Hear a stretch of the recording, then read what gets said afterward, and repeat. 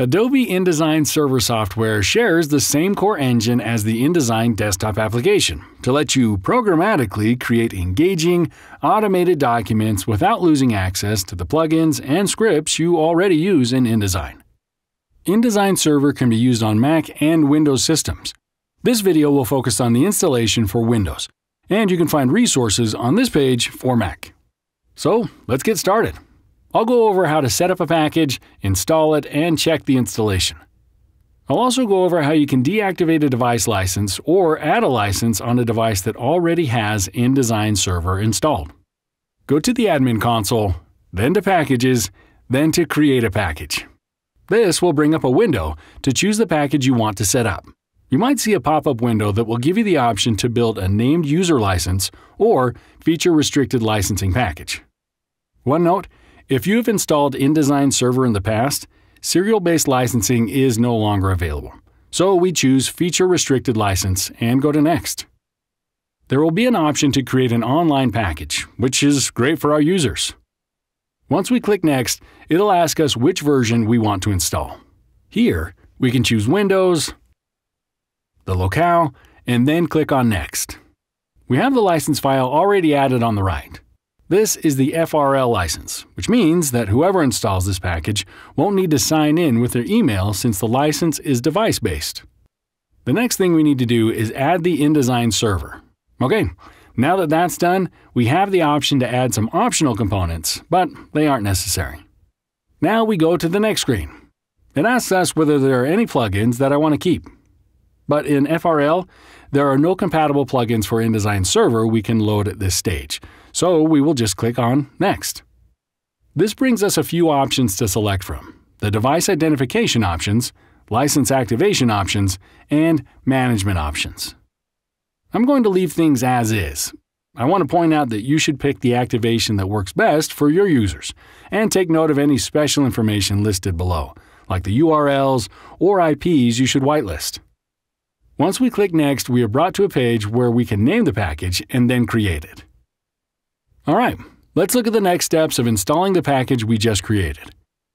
You'll remember that we set up a Windows package, so let me show you what the installation process looks like in that operating system. Just a couple of things before we start.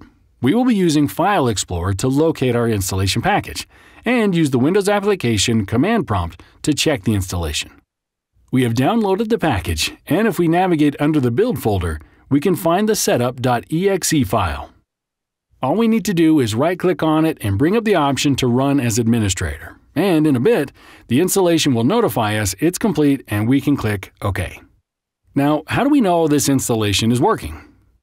We will need to know the file path of where the Adobe InDesign Server is installed. You can see I click on the path here in File Explorer and copy it to my clipboard. Now all we need to do is go to Command Prompt, right-click on it, and select Run as Administrator. We type CD, then paste the file path we just copied. Okay, we are now pointed to the InDesign Server location. Let's check if the application is properly licensed and working. To do that, we type out InDesignServer.com, add a dash, followed by port, then I will add a space and type out the numbers 1234. With all that written out, we are good to hit Enter. Alright, things are processing and it looks good. And we know they're good because down here we see that there is a servicing SOAP request on port 1234. If we wanted to test it further, we could go to a browser and type in the address bar localhost:1234/service?WSDL. Now we need to check if our device is working.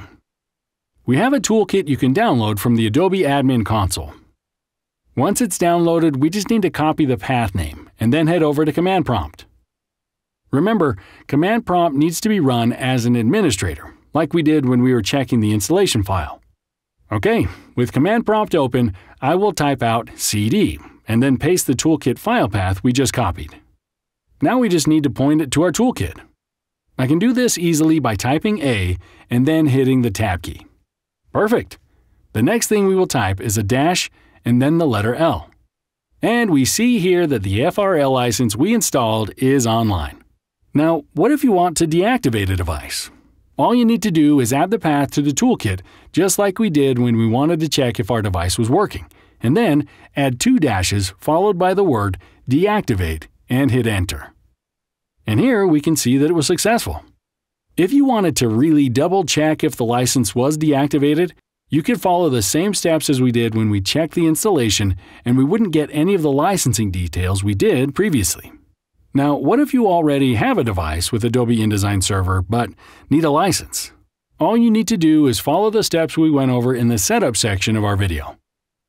But this time, instead of adding InDesign Server to the right column, we'll just leave it as is, so the only license file will be part of our package. We have our package downloaded, and you'll notice we have a few files in here, including a JSON file. Let's copy the path name and then head over to Command Prompt, which is in Administrator mode. Here, we will type CD and paste the path name we just copied. Perfect! We are pointed to the right direction. Now we just need the next command to run the toolkit and JSON file. This command is pretty long, so to keep things simple, I will make this information accessible on this page. All you need to do is go here and click on How do I deploy a license-only package? Then go to the command I have highlighted. The first part of the command points to the toolkit, and then the last part points to the JSON file. We can just copy this and then go to Command Prompt and paste it. Once we hit Enter, we get the feedback that the operation was successfully completed. And if we want to see a readout of the applications we have access to, all we need to do is type adobe-licensing-toolkit.exe-l and then hit Enter. Fantastic work! If you have any other questions or need guidance on Mac installation, please check out the resources on this page.